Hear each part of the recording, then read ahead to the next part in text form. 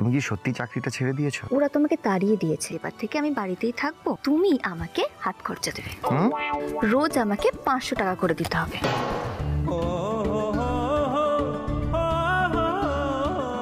ওরে বাবা, এর থেকে তো তোমার চাকরিটাই ভালো ছিল। আমার ঘরে কিপটে কানাই, যেই আমি বললাম আমাকে হাত খরচা দিতে হবে অমনি তোমার মনে হচ্ছে আমার চাকরিটা ভালো ছিল। আসলে তার জন্য না, সত্যি কথা বলতে কি প্রথম দিকে তোমার চাকরি করাটা নিয়ে আমার আপত্তি ছিল, কিন্তু পরে ভেবে দেখলাম যে চাকরি করা বই ভালো। লোকে যখন শোনে যে আমার বউ চাকরি করে সবাই আমাকে বাহবাই দেয়। তুমি যদি বড় বৌদির মতো বসে থাকতে না বাড়িতে, সারাদিন বড় বৌদির মতো কোন্দল করতে। আমার বাবুটা তো দেখছি সত্যি অনেকটা চেঞ্জ হয়ে গেছে। না গো, চাকরিটা যায়নি, আছে। জানতাম তো তোমার এই বিটকেল বুদ্ধি আমি চিনি না, কিপটে কানাইয়ের বিটকেল বউ।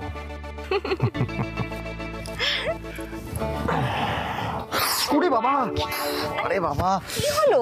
দেখি দেখি দেখি, এই দেখো কানের দুল পরে কেউ শোয় নাকি? কি খোঁচা খেলাম।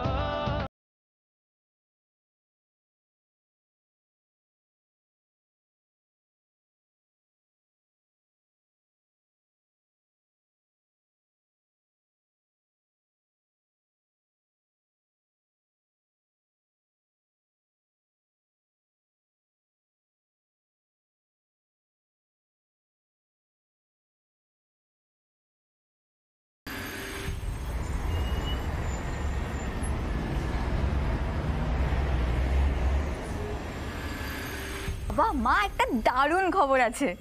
কি খবর রে? পর্ণা আর সৃজনদার মধ্যে মিল হয়ে গেছে। জানো, কতদিন পরে আমি পর্ণাকে মন খুলে হাসতে দেখলাম। কাল বাদে পরশু ওরা হানিমুনে যাচ্ছে। খুব ভালো কথা, কিন্তু রুচি তুমি কিন্তু ওদের সি অফ করতে যাবে না। কেন বাবা, সেদিন কিছু আছে? কাল সোমেন আসছে, আর তোমাদের রেজিস্ট্রির ডেটটা আমি পরশুদিন ঠিক করেছি।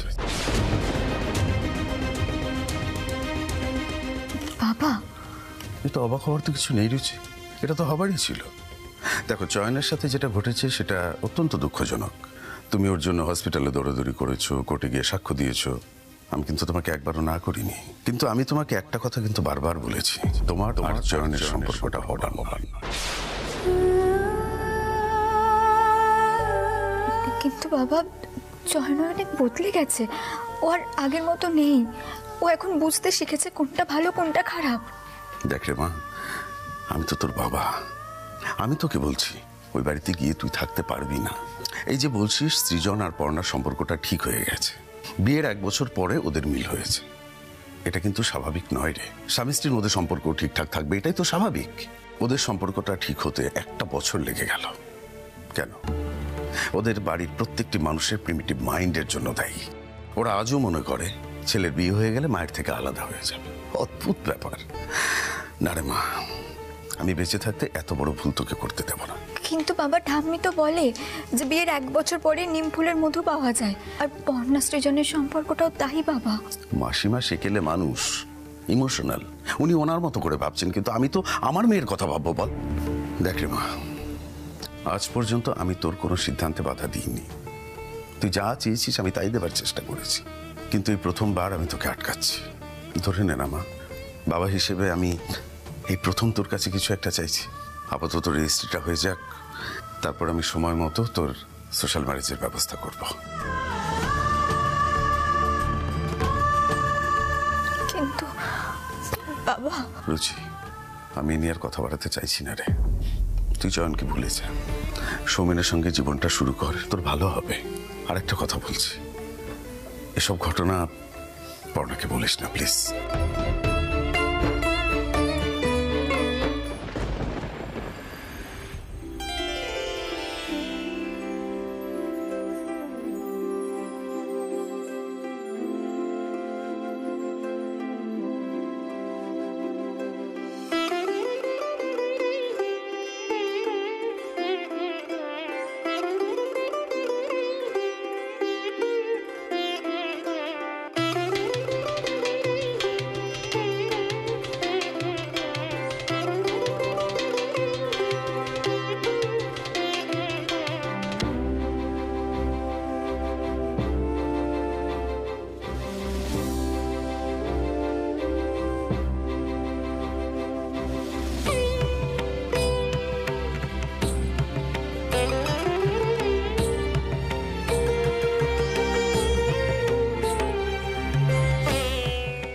থ্যাংক ইউ যোগ্য দাদা, তুমি আমার সাথে ছিলে বলে আজ সৃজনের সাথে আমার সম্পর্কটা স্বাভাবিক হলো।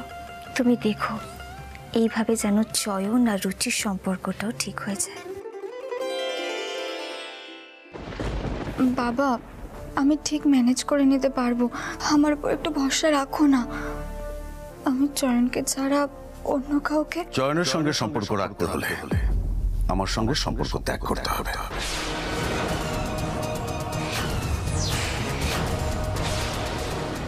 এটাই আমার শেষ কথা, মাথায় রেখো।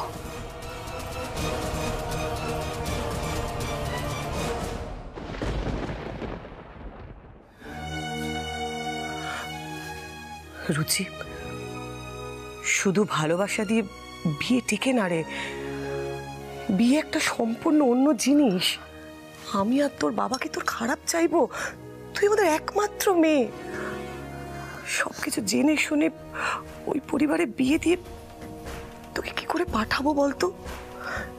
এতে তো তোর বাবা অসুস্থ হয়ে পড়বে। তুই কি সেটা চাস বল? রুচি,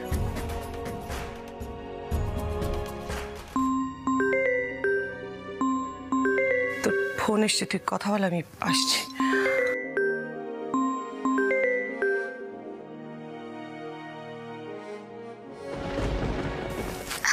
হ্যালো। আরে ফোনটা কোথায় রাখো বলো তো, তখন থেকে ফোন করছি। আমি ওয়াশরুমে গেছিলাম তাই। আচ্ছা শোনো, আজ থেকে কিন্তু মেজার বৌদি ভাই একসাথে থাকা শুরু করে দিয়েছে, তো আমরা কবে থেকে একসাথে থাকা শুরু করব? দেখা যাক না, কপালে থাকলে নিশ্চয়ই হবে। বলছি, আমার না শরীরটা ভালো নেই, আমি রাখছি। হ্যাঁ, যা বাবা, কেটে দিল।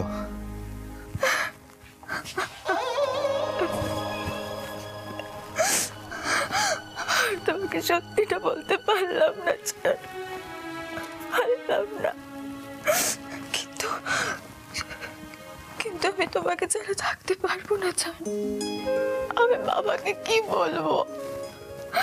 আমি বাবাকে কষ্ট দিতে পারবো না। আমাকে তুমি ক্ষমা করেছ, ক্ষমা করো আমাকে, ক্ষমা করো।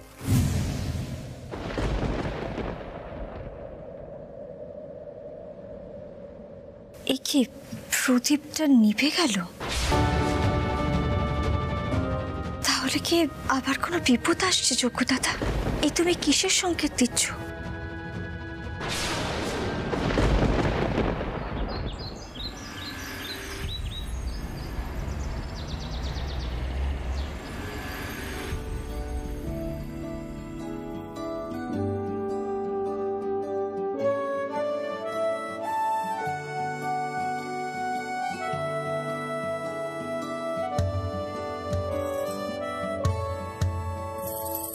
প্রেমের জোয়ারে ভাসাবে দোহারে, বাঁধন খুলে দাও দাও দাও দাও। প্রেমের জোয়ারে ভাসাবে দোহারে, বাঁধন খুলে দাও দাও দাও দাও। ভুলিব ভাবনা, পিছনে যাব না, পাল তুলে দাও দাও দাও দাও। প্রেমের জোয়ারে ভাসাবে দোহারে, বাঁধন খুলে দাও দাও দাও দাও।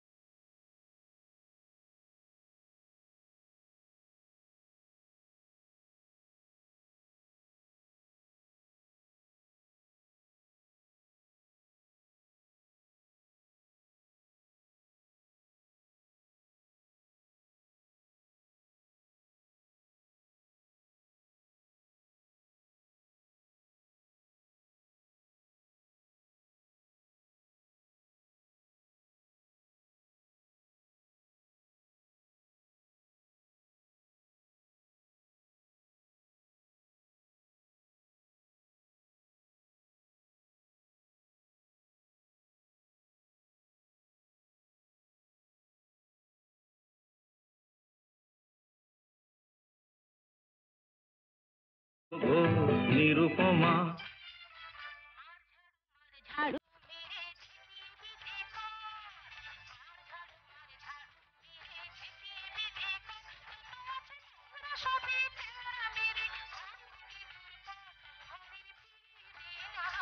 ইস, দিল পুরোটা চটকে একদম। কেন? আমি কি করলাম? কি করলে? আচ্ছা পর্ণা, এতটা আনরোম্যান্টিক হয়ে তুমি সৃজনের সাথে কি করে কাটালে গো কাল? কি বলছো বলো তো তুমি এসব? আরে বাবা, তোমরা গানের অন্তাক্ষরী খেলছিলে না? না দেবী না, কাল রাত এবং আজ সকালে বর বউ তোমরা মিলে একে অপরকে কি গান গেয়ে মনের কথা বলছিলে আমরা সেটি বুঝবার চেষ্টা করছিলাম, কিন্তু দেবী আপনি তাহাতে খুব সুন্দর করিয়া জল ঢালিয়া দিয়েছে। হায় হায় হায় হায় হায় হায়, ছোটকা ছোটকা, এটা কি হলো ছোটকা? কি আর হবে চনু। আচ্ছা পর্ণা, বলছি যে কাল রাতে তুমি সৃজনকে ওই ঝাঁটা মেরে বিদায় করে দাওনি তো? মেজদা নিশ্চয়ই সেই ঝাঁটাটাও হাসি মুখে গ্রহণ করেছে। আহা, বিরহের পর প্রিয়ার ঝাঁটাও বড় মধুর, বড় মধুর, বড় মধুর, হ্যাঁ চয়ন, বড় মধুর, বড় মধুর। আরে বিরহের পর প্রিয়ার ঝাঁটা বড়ই মধুর, বড়ই মধুর, বড়ই মধুর।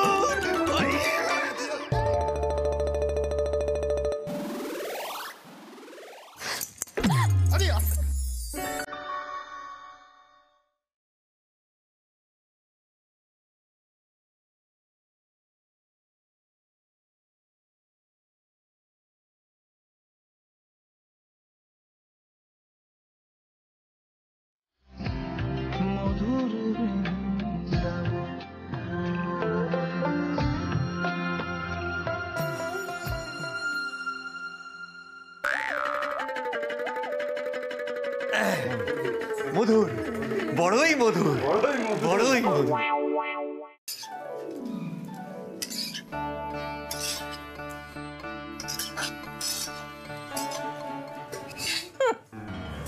রং তামাশা শেষ করে এতক্ষণে রান্নাঘরে আসার সময় হয়েছে মহারানীর। যা বেহায়াপনা বাড়ছে না বাদ নেই, আমি বলে দিচ্ছি তোমাকে। দত্তবাড়ি থেকে জল খাবারের পাট এবার তুলে দিতে হবে, বুঝেছো? শুকনো চিড়ে মুড়ি খেয়ে মুখ শুকিয়ে পেটে কিল দিয়ে বসে থাকবো সবাই।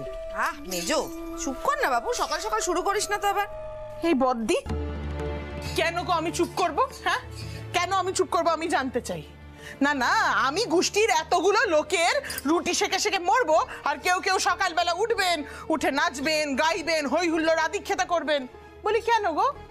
আমরা তো আমাদের বড়দের চোখে রঙিন চশমা পরিয়ে রাখিনি যে তারা সকালবেলা উঠবে, আমাদের বদনখানা দেখবেন, দেখে খালি পেটে অফিস চলে যাবেন। না, সম্ভব নয়। এই দেখতে বিয়ে দিয়েছিলাম আমি ছেলের। আরে কি এত তোমরা জল খাবার নিয়ে চেঁচামেচি করছো? হ্যাঁ, আরে আজকে আমরা কেউ রুটি খাবো না, আমরা আজকে গরম গরম কচুরি খাবো। এই দেখো নিয়ে এসেছি। পর্ণা, এই নাও গরম গরম কচুরি, গরম আছে কিন্তু, সাবধান। বাবা, তুমি সাত সকালে সবার জন্য কচুরি এনেছো? নিশ্চয়ই ওটা ওই পাচুদার দোকানে না? এমা, তুমি কি করে বুঝলে? কারণ ওই যে কালকে আমি দেখলাম যে পাচুদার দোকানের সামনে একটা প্যান্ডেল করা হয়েছে, তার মানে নিশ্চয়ই আজকে পাচুদার ওই ঠাম্মাটার মৃত্যুবার্ষিকী, তাই আজকে ফ্রিতে কচুরি পেলাচ্ছে। না হলে তুমি এত লোকের জন্য কচুরি কিনে আনবে, সে পাবলিক তো নাও। কিপটে কোথাকার। বাবু, এদিকে কি ব্যাপারটা কি? হ্যাঁ, আমাদের সবার সামনে দাঁড়িয়ে ও তোকে ছোট করে কথা বললো, তুই ওকে কিছু বললি না যে? না না না না, কি বলতে চাইলো ও তোকে কিপটে বলে? আমি তোকে ভালো শিক্ষা দিয়ে বড় করিনি, তাই তো? মা, আমি তো মজা করছিলাম। ও তাই নাকি গো? এরকম বিধিয়ে বিধিয়ে কথা বলাটা বুঝি তোমার মজা? আচ্ছা বুঝো কি হচ্ছে রে? ছেলে মানুষ নিজেদের মধ্যে রঙ্গ তামাশা করছে, তুই কেন এর মধ্যে মাথা গলাচ্ছিস? উফ, পারিস বাবা। মা, তুমি রাগ করো না, ও সত্যি মজা করছিল। বাবু, তুই আবার ওর হয়ে কথা বললি তো? হ্যাঁ, ঠিক আছে, তুই ওই বউকে মাথায় তুলে রাখ। আমি চললাম, আর কোনোদিন আমি তোর সাথে কথা বলবো না। সরে যাও মমিতা। দূর বাবা, ভাবলাম সবাই মিলে একটু আনন্দ করে গরম গরম কচুরি খাবো, মা আমার রাগ করে চলে গেল। আরে বাবা, মায়ের মাথা এক্ষুনি ঠান্ডা হয়ে যাবে। তুমি এক কাজ করো তো, নিজের হাতে গিয়ে মাকে কচুরিটা খাইয়ে দাও, তাহলেই দেখবে মায়ের রাগ পড়ে গেছে। ধর। বলছো? যাই। মা,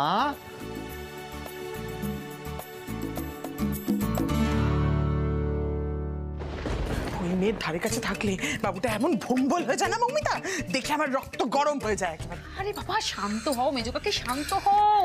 কি করে শান্ত হব মৌমিতা, কি করে শান্ত হব? তুমি বুঝতে পারছো না।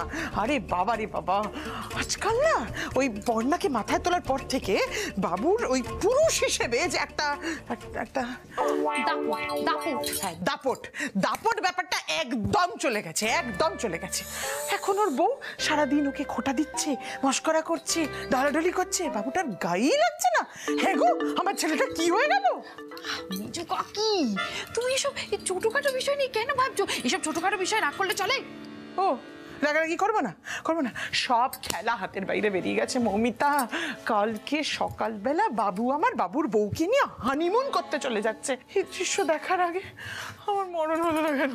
হা মেজো কাকি, মরণ হবে কেন? সবকিছু তো তোমার তাড়াহুড়ো। দিনটা কি শেষ হয়ে গেছে? একটাই তো দিন, একটা দিনে কি হবে? কাল সব শেষ। শোনো, আমি যেটা বলছি মন দিয়ে শোনো। আমি ঈশাকে সবটা বুঝিয়ে এসেছি। আরে বাবা, ও রাজিও হয়েছে, তাহলে আর বলছি কি? আর তাছাড়া ঈশা যা সুন্দর স্মার্ট মেয়ে, ঈশা যদি সৃজনের কাছে এগিয়ে যায় তাহলে সৃজন কি ওকে ফেরাতে পারবে? তুমি একদম নিশ্চিন্তে থাকো। মমিতা, উল্টে কোনো বড় বিপদ হবে না তো? কেন বিপদ হবে গো? কোনো ভালো কথা নেই, বিপদ কেন হতে যাবে? আরে বাবা, উল্টোটা ভাবো। সৃজন যদি ঈশার বসে চলে আসে তাহলে পর্ণাকে একেবারে মাথা ঠুকে মরতে হবে, আমি বলে দিই। কাকিমা, কি গো কাকিমা, সকাল থেকে শুনছি তুমি চিৎকার চেঁচামেচি করছো, কি হয়েছে? ভালো হয়েছে ঈশা তুমি চলে এসেছো। ও ঈশা, কি হবে গো? মা, ও মা,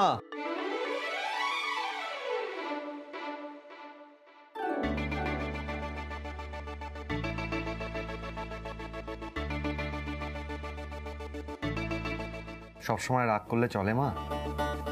এই দেখো, আমি তোমার জন্যে বাজার থেকে পাঁচুর গরম গরম কচুরি নিয়ে এসেছি। তুমি খেতে ভালোবাসো না? আর তুমি না খেয়ে এখানে রাগ করে বসে আছো। আমি খাবো না, যা। তোমাকে খেতে হবে না, আমি খাইয়ে দিচ্ছি। হা করো। না বললাম তো। এই তো একটা সুযোগ পাওয়া গেছে।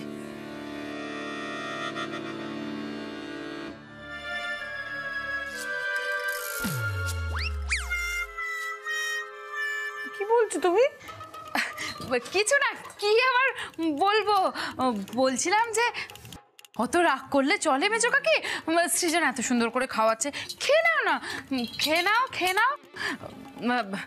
সৃজন, মা রাগ করে রয়েছে, তুমি বরং একটা কাজ করো, সেই ছোটবেলার মতো কাকের ডিম বগের ডিম করে চোখ বন্ধ করে মাকে খাইয়ে দাও।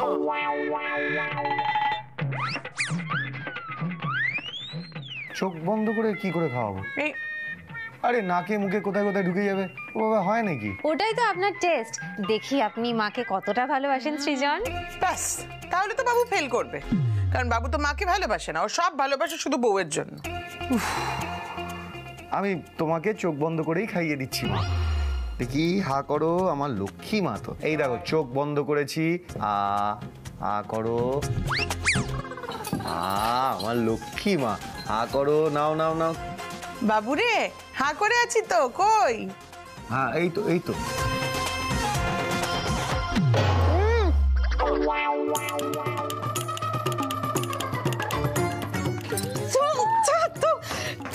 কি হলো?